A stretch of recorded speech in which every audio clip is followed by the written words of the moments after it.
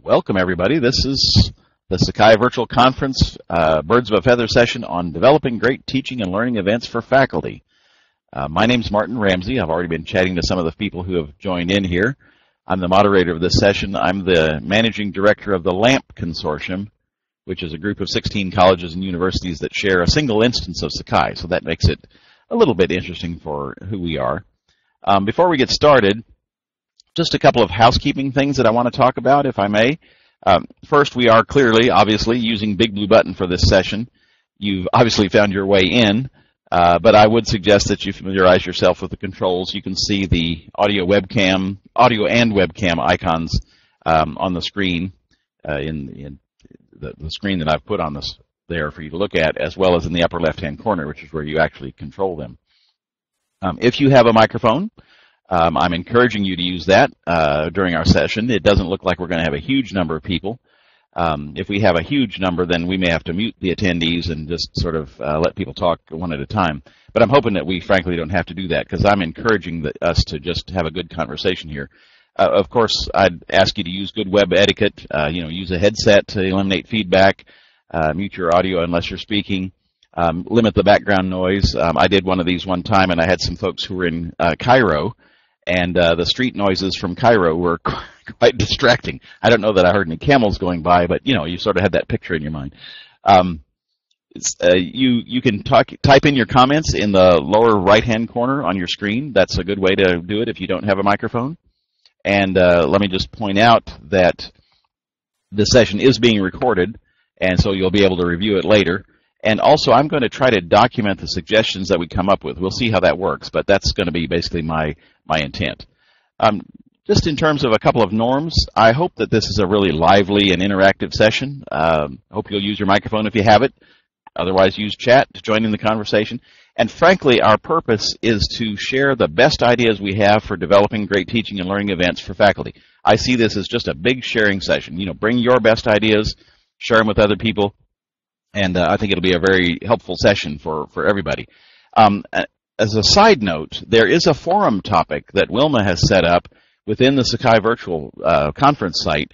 Feel free to post your questions, ideas there, but after the session is complete, it might even be good to upload additional documentation and so forth if you have something you're willing to share with the other participants. So I'm hoping that you'll do that as well. So that's all the housekeeping that I've got. Hopefully that's enough just to get going so that we can get started.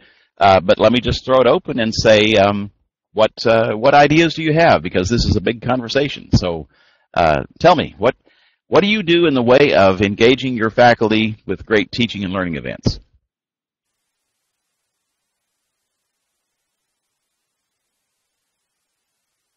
I should have had my little cricket sound queued up so that we could play that. No, seriously, you have to talk now. This is the interactive part.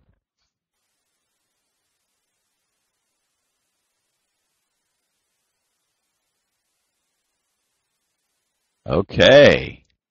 Are we all here just to get ideas from other people? I guess so. Well, I feared that this might happen, so let me sort of put a little bit. I'll throw out my idea. It's a fairly significant one, so I don't want to make anybody go, oh dear, we have to do something like that. But this consortium that I work with has 16 member institutions. And we do a big summer conference every year. We call it LAMP Camp. And the official name is the Pedagogy and Technology Conference. It's the last week in July. 3 days, open to everybody. If you would be interested in coming, we'd welcome you to come as well. But we try to have a track for people who are new to Sakai, because we find that there are often faculty who are very, very new to Sakai or new to distance education. We have tracks for more expert users. Jill, I'm going to mute your microphone for just a second here. We try to have something for expert users that's more challenging, and then specialty tracks. We're finding that more and more administrators are wanting to learn about Sakai and so forth. And, of course, we always have a group of technologists that come. So it's kind of a big deal for us, but that's one of the things we do. We hold it on member campuses. We include the lodging and meals. It's basically the whole package. Frankly, we have lots of fun. It's reasonably priced, $350 US. For those of you who think in terms of pound sterling or euros or whatever. And you can see lampschools.org about that one. But I did want to point out this guy right here is Chuck Severance. See, he actually came to our conference, so that was kind of cool. That's Brian Holliday of Longsight. So we have some good folks. So there's one idea. Has anybody tried a sort of some kind of faculty event like this, some kind of conference?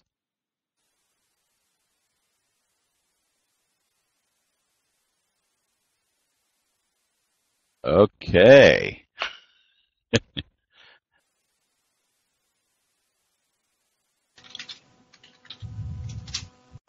All right, there we go. Witten says, no, we mainly have a series of workshops. All right, Witten, can you talk about that a little bit? What kinds of things do you do at your workshop? I see that you don't have your microphone on, so it's going to have to be typing it in, but give it a try. And I'm going to switch over to another screen here and actually try to document what we talk about. So go ahead and tell us a little bit if you can, Witten. I'd appreciate it.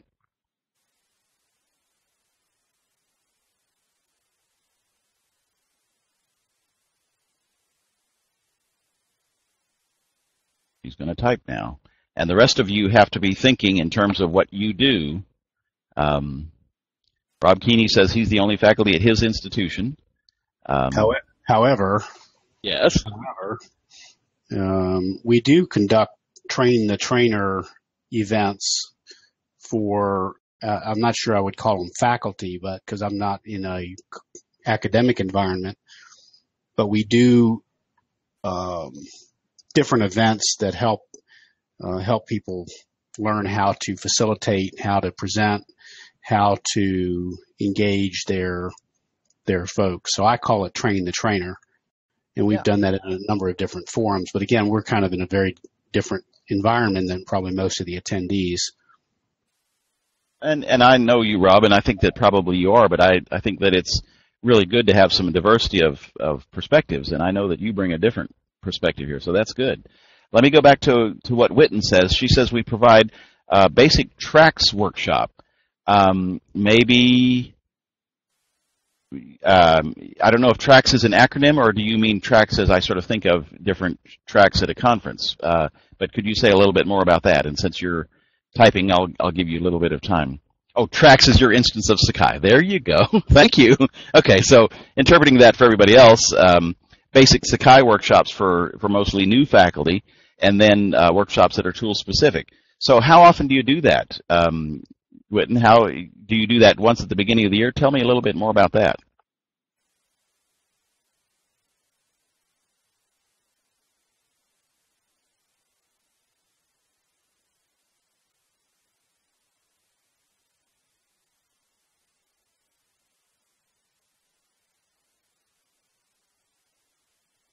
Okay. I'm just capturing these ideas here.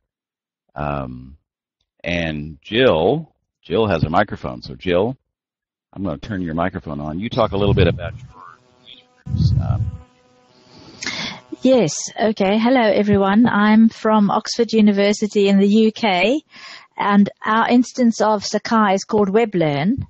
So we have a WebLearn user group which meets 3 times a year, and we encourage faculty members to talk about what they're doing with Sakai rather than us as the central Sakai team telling them how great Sakai is. And so we have quite a few enthusiasts and champions, and we're going to run a project next year to encourage more faculty members to engage with using Sakai. Very good. Let me ask, and this is a question for all of you that have already spoken up, and Sam Leith, thank you for being here. It's good to see you again. I'll ask you too. How do you get faculty to want to come? How do you get them engaged? What's the incentive, if you will? Because I have seen a lot of schools say, well, what if we give a party and nobody comes? And frankly, that can happen. So how do you get people engaged? Jill, how do you get people to want to come to this? It's very difficult. That's a good question, Martin. We have our same group of enthusiasts, and it's really difficult to get new people to come along. We do record the talks that are given at the face-to-face meetings, and we make those available in Sakai. So we hope that encourages people to come along to the next session. But we usually only have about 25 people at a time, whereas we have about 250 in the online Sakai site. So that's only 10% to our face-to-face meetings. I'm sorry, I'm struggling with the big blue button text tool. Every time I click out of it, I have to start over again. That's no good. Oh, me. Sorry about this. I'm going to keep on typing here. Didn't spell your name right. Sorry. Get it right there. 3 times each year Sakai training event. Hard to get people come. And Katie says, that's our constant problem. Parties with no attendance. And let me go back to what San Lee said. There's a South Africa annual conference that runs across institutions. There's a teaching and learning track at the conference. The Sakai South Africa group also has a mailing list. Now, there's an idea. That's a different one. Okay. This is Katie. Yeah, mailing list is one of the things that I think we're going to be trying, because essentially all of the offerings that we have, nobody comes. And so the sort of pull options, offer it, see who comes to us, is really not working well for us.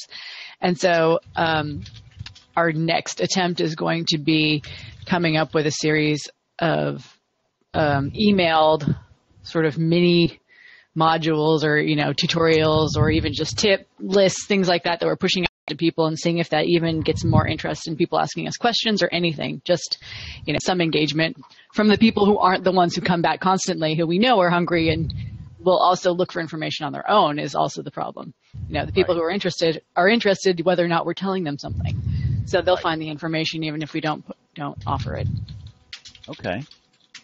Thank you, Katie. Katie, that's helpful. What about some of the rest of you that we haven't heard from? Preaching to the converted, right. And Jill, I thought I did detect a little bit of I'm interested, you're in the UK, but you're South African by descent, so. That's right. We have a big group here. Some of the rest of you weigh in. What ways do you use to compel them to come in off the street and learn at your knee? Let's see. Let me just read what Witten said here as a reminder of that. We have 4 to 6 basic workshops at the beginning of the semesters. Then we offer another 4 to 6 more basic workshops throughout the semester. For Gradebook 2, we have just 2 of those workshops at the beginning of the semester and then 3 to 4 more throughout the year. Okay, that's good. And then later she says the amount of workshops depend on faculty demand, so we may add or remove 2 to 3 sessions per semester. Our other tool-specific workshops are roughly as equivalent as Gradebook 2 workshops. Okay, so you've got quite a bit. And Witten, I'm sorry, you were with which institution? I'm not sure that you said, and I lost track of it. I'm a bad moderator. Texas State. Okay, very good. For y'all that are overseas, that's the big U.S. state that's sort of down south. It's big. Okay. Did I cut somebody else off? I thought somebody else was speaking. Hi, yeah, this is Alina from Yale. I just wanted to say and echo the same thing a lot of other people said. We've tried doing workshops in the past, but it's difficult to convince faculty that they need to learn anything new. So what I've been doing is a lot more one-on-one sessions, but I would love to do something that's based on a theme. I'm thinking about a collaboration in teaching and learning workshop coming up in January or February. Ah. But there's also an important point in what you said, that you end up, it may not be your preference, but you end up working one-on-one. Right? Exactly. And that, I mean, I have also seen that it's probably not our preference. It's certainly not the most efficient. Instead of meeting 25 people, we're only meeting one person. But on the other hand, sometimes that's the only one that really works, and it's kind of tough. I do workshops with administrative assistants for departments who then do one-on-ones with faculty. So I also do that kind of thing. But in general, it's difficult to get a large group of faculty members together in one place. Has anyone tried, I know it's kind of an old idea now, but these sort of brown bag lunch ideas, even if you spring for pizza or whatever, we'll feed you if you will come. Does that help any, or have we sort of passed? It works with students, but I don't know that it works with faculty. Okay. Katie's saying same thing, one-on-one's been her solution. Let me go back to an earlier point that's been raised by at least two people. Rob's raising it, and it was also raised earlier. This idea that people don't have anything to learn. Alina says that. Sorry, Alina, I misspelled your name. I'm going to get that fixed. Oh, dear. Now I've... oh, my. I'm really botching this. Sorry. Oh, my. Okay. Text. We're going to do it. This is going to be strange. The idea of they don't have anything new to learn. Is there a solution to that? Is there a way?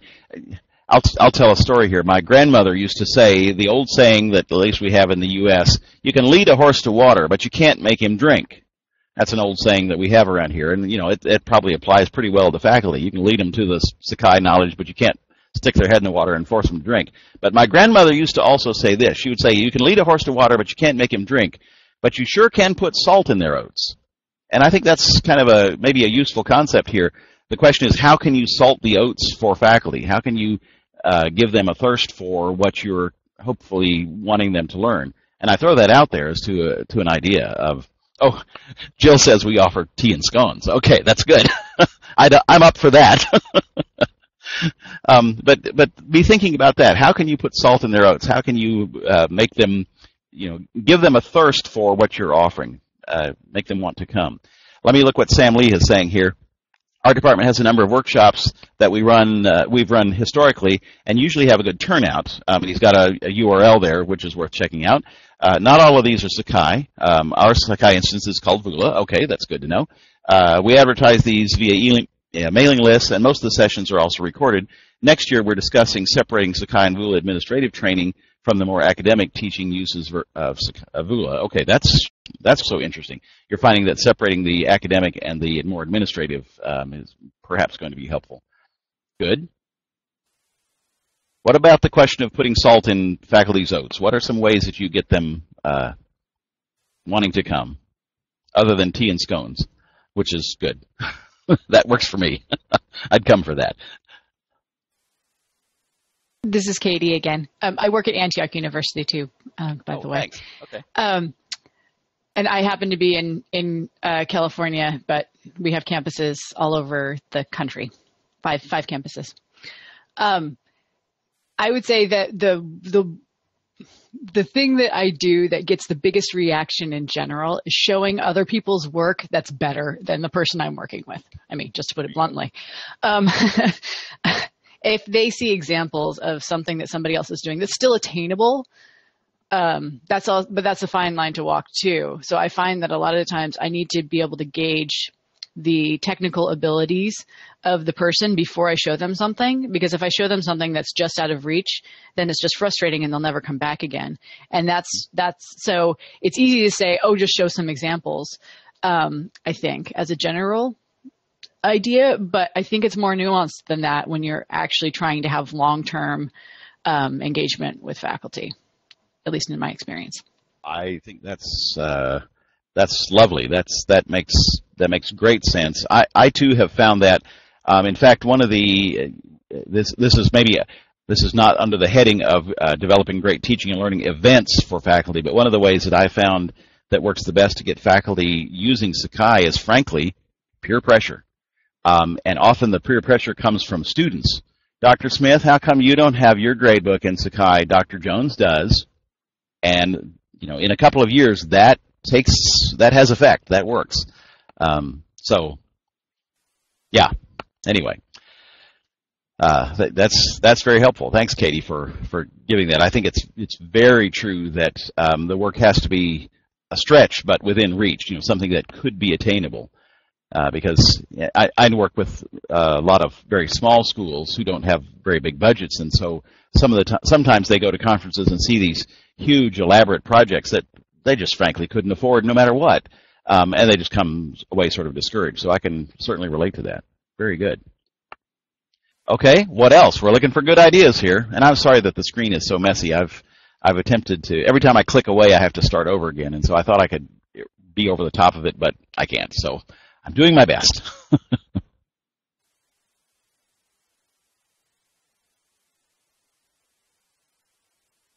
Let me ask you to think outside the box a little bit. We've talked about events in their sort of typical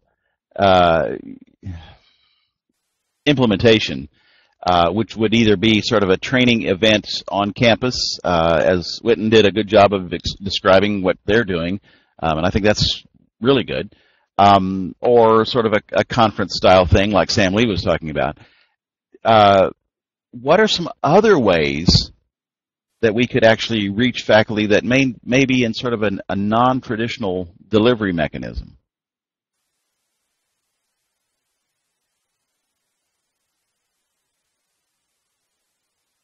I mean, after all, we work in educational institutions. We should be able to figure this out if anybody can, right?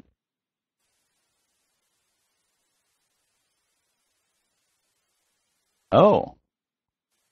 Katie says they do an online course that runs during the term that they're teaching. We get moderate response to that. Could you say a little bit more about that, Katie? You've got a microphone. Speak up. Yeah, sure. So we just started doing this the end of last year, and I think we've done 3 sessions of it, and we have an online course that faculty enroll in, and it happens while they're actually teaching. And so, at the very beginning, we'll talk about making sure that they're including good. Well, actually, we try to have it start right before they start teaching, but it runs overlapping with when they're actually teaching.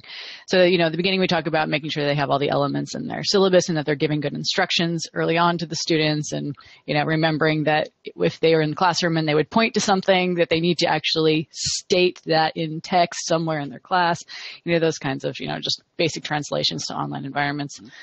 But then during the class, they can ask questions about things that are going wrong.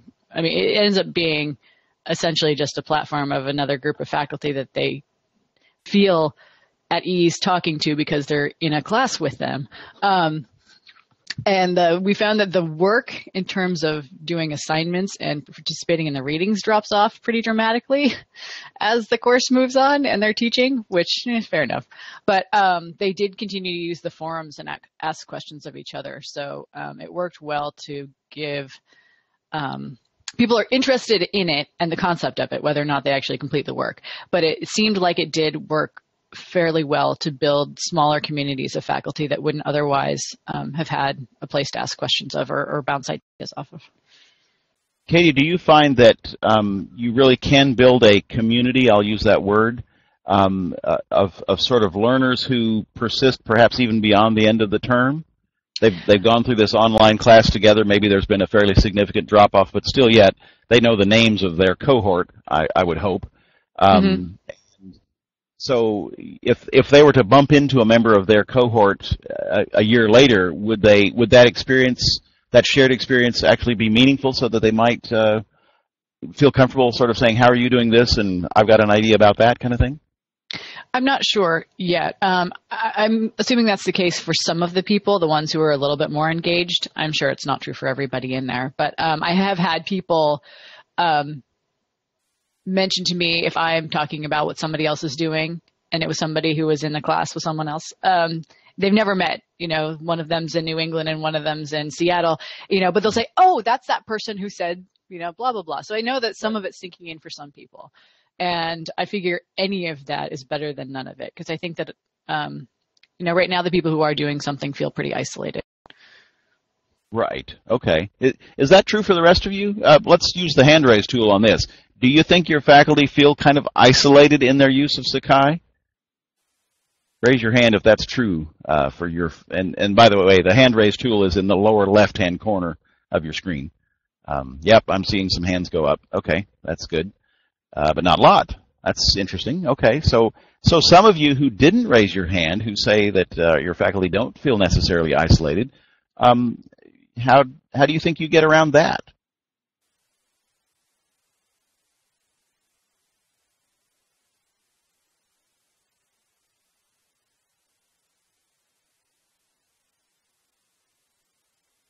I'm looking at some people that we haven't heard from yet.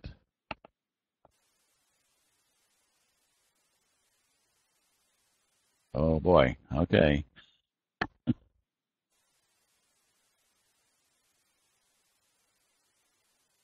Well, I'll tell you one of the takeaways I'm taking from this, and that is that I want more people to have microphones so we can all talk.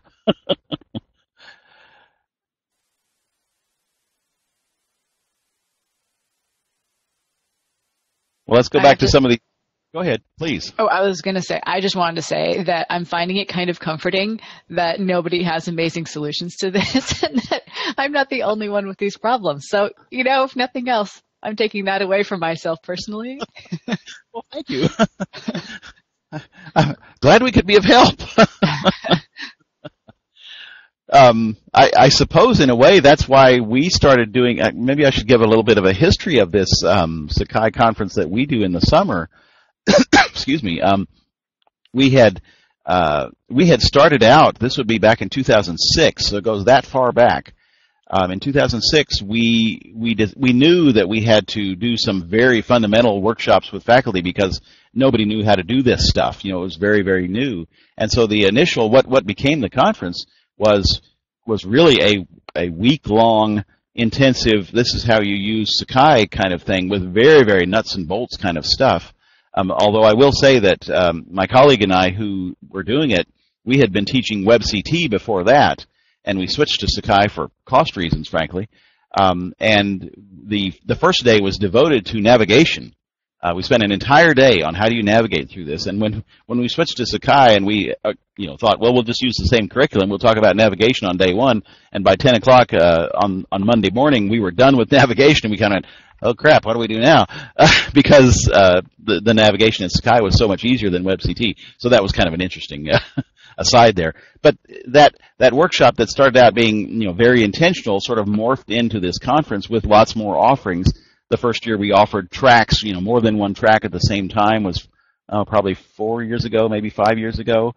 And those have been expanding so that I think that next year in 2015 when we do our workshop, we'll have even more tracks. I mean, it's just kind of growing organically as to what people need. But we have really tried to make it fun. Like I said, we go out to dinner. We do some outdoor activities, which some people hate, but hey, it's a way to sort of engage people. We try to really draw them in, and it seems to be working because our conference seems to continue to grow. Let me see what Aubrey says here. What types of topics do you include in your professional development? How's it organized? Do you hold your meetings face-to-face or via Sakai? Okay, there you go, folks. Lots of questions there. Let's take them one at a time. What kinds of topics do you include in your professional development? Well, we have a nice list from Witten of what kinds of things she includes. What about the rest of you? Is it tool-based? Why don't you just type in quickly, do you do tool-based work or do you do some more broadly pedagogical work? What's going on there? What kinds of things do you do?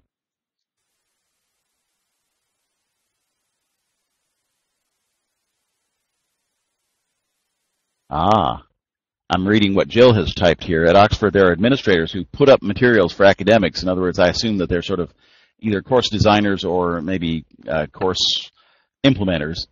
So faculty members have come to expect that, and they don't engage themselves very much.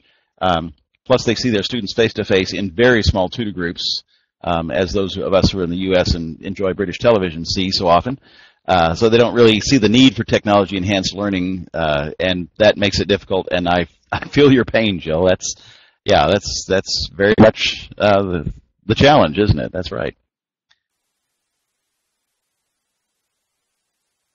So let's get a list quickly, if we could, of what kinds of topics you include. Sakai badging to encourage more building and recognition of skills. There you go. There's an interesting idea, Sam Lee. How can I say this? Are faculty susceptible to the badging idea?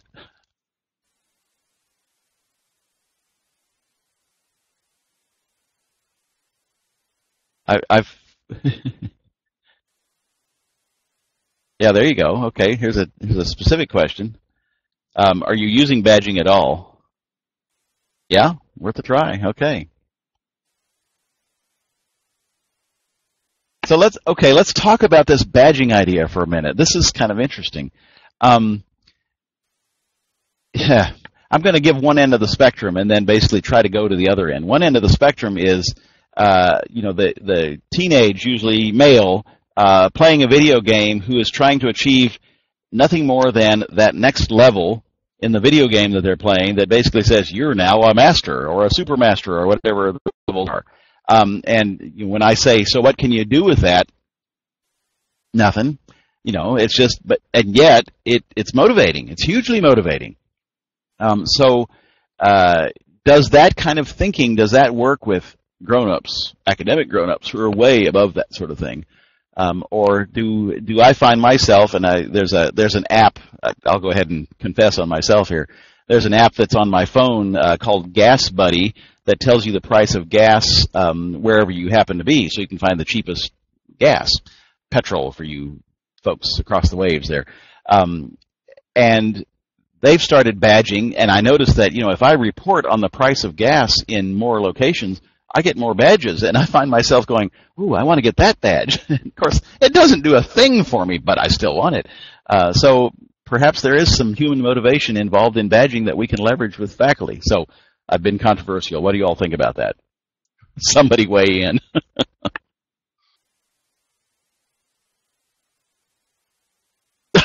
Yeah, a bit more professionally? I don't know. Yeah, some kind of incentive that staff could put on their CV. Okay, that makes sense, doesn't it? But what would they be able to put on their CV? What would that look like? I had a former student who's now teaching school, and she said she's interested in getting into project management. And frankly, I think she'd be an outstanding project manager. And she said, but some people want a project management certificate. And I said, well, who's offering their certificate? And it turns out there's dozens, if not hundreds, of places that are offering certificates. So I said, well, do you want me to write you up a quick certificate so you'll have one? She said, sure. So it's got to have a little more teeth than that, I think. Remember when my mother joined Facebook, says Whitten, I'm sure instructors would be into badging. Haha, there you go. Okay. Yeah, what would that badging look like on their CVs? That's a really good question, Sam Lee. I like that one. That makes me think about it. And by the way, there is a badging project, as you see the link that Sam Lee has put in there. Longsight is working on a badging project. I don't know the status of it. I couldn't tell you where it stands right now, but I know there's been some conversation about badging and that sort of thing.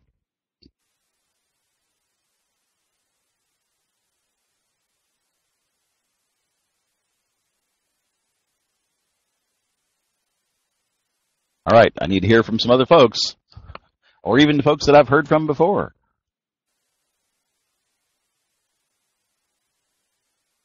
Rob, let me pick on you a little bit and go back to one of the early things that you said, your Train the Trainer events.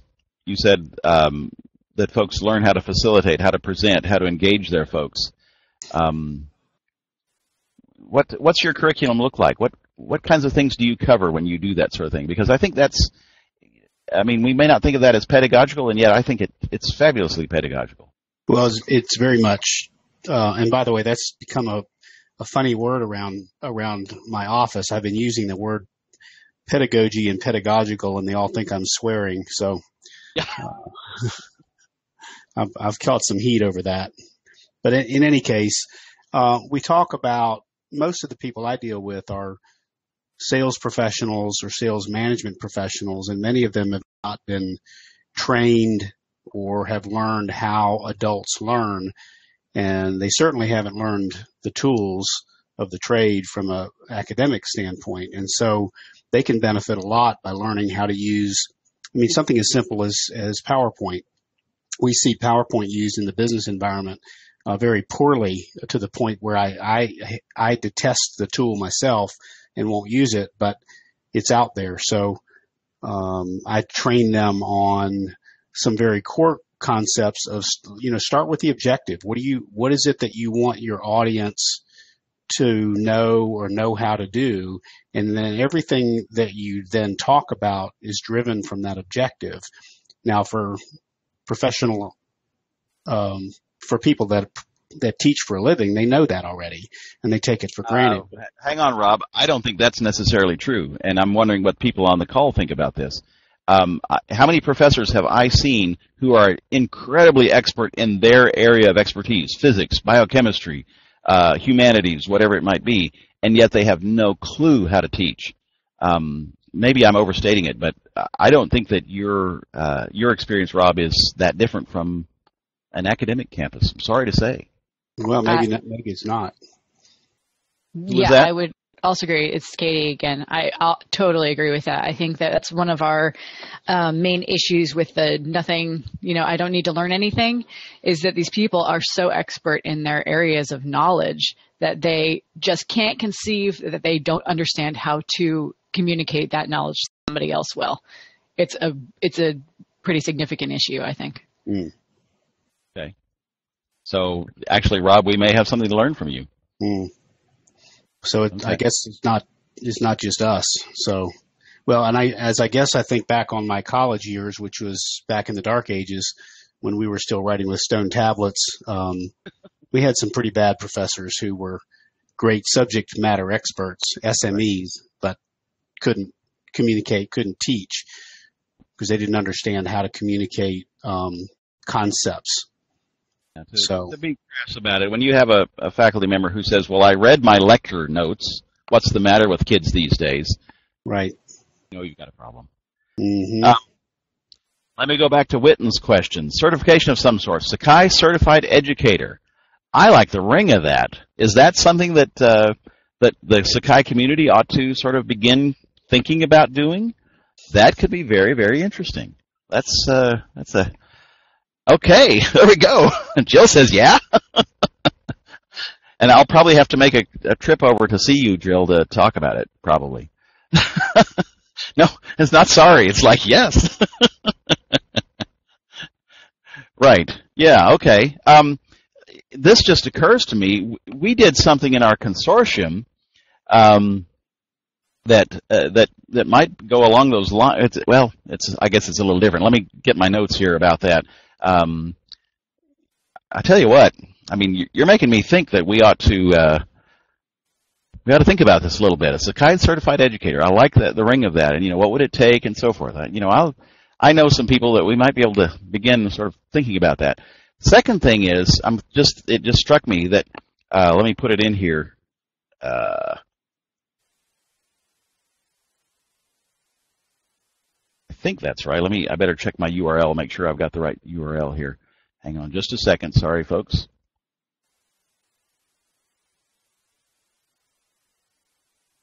Oh, that's a good thing I did. Oh, dear. Okay. I'm going to have to come up with it. One of the things that we did was we felt like there was not a good way for instructor types to just easily talk to each other in sort of non-technical ways. The Sakai community has these great venues for talking technical talk, but it leaves most of the faculty world kind of going, what are they talking about? I don't even understand it. So we put together a Sakai forum, and I'm looking for the URL here. I should have had it bookmarked already. I apologize for this. Nope, that's not it.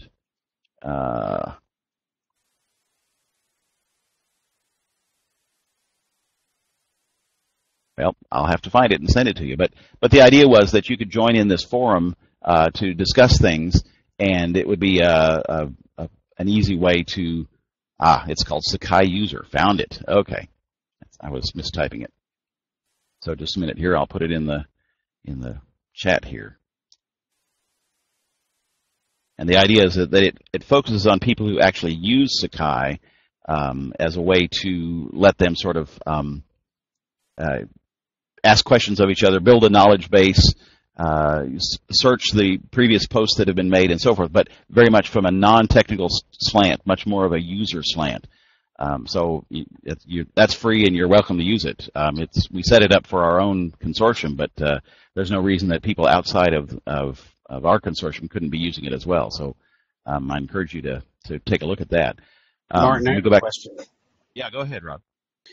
A question to the group. One of the things that I would find valuable is looking at the work of others to see how others are using Sakai.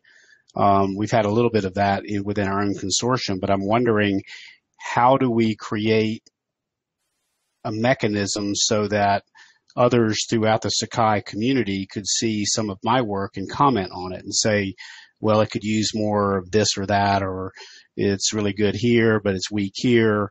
And then likewise, having me look at others' work and be able to comment on it. How is that desirable, number one? And number two, how would we make that work? What do y'all think?